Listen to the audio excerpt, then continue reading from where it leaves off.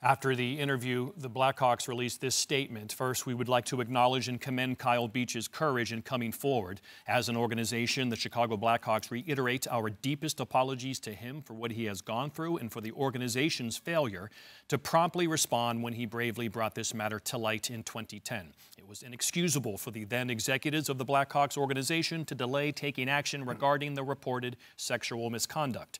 No playoff game or championship is more important than protecting our players and staff from predatory behavior. The Blackhawks have implemented numerous changes and improvements within the organization, including hiring a new leadership team that is committed to winning championships while adhering to the highest ethical, professional, and athletic standards. It's been an emotional week, John Tortorella. What's your reaction when you have seen it all play out? I'll answer your question with a question of my own. You have 7 or 8 grown men, solid people, solid hockey people, talking about this situation, and they come up with this answer. The question I have is, what if it was your boy? What if it was your 20-year-old? Would your decision be different? I just don't understand it.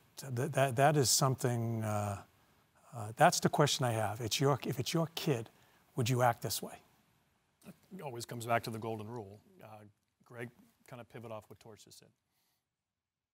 It's difficult to be a hockey fan sometimes, and I think this week was one of the most difficult ones. Joel Quenneville should have been nowhere near that bench last night in Florida. Nowhere near it. The NHL has done it before where they have suspended players indefinitely pending a hearing. Either the Florida Panthers or the National Hockey League should have taken Joel Quenneville off that bench last night because we just got done hearing Kyle Beach speak about at the crux of the Blackhawks situation is the decision to value a playoff race and a chase of the Stanley Cup over the safety of a player, humanity, morality, the law. And when I look at Joel Quenneville on that bench last night, I say to myself, that's exactly what's happened here. You know, pending this investigation, pending his meeting with Bettman, it's valuing him being behind the bench and trying to keep a team undefeated versus what would have been a logical and image-saving move for the league and the team last night. Just off of that, and that's what's crazy to me is it's multiple people. This wasn't a one-man decision. It's multiple people. I just don't get why one guy couldn't just stand up and say, you know what, no, this is wrong. To me, hockey and things that go on in the locker room, all the situations you go through, sure, it happens a lot during the year.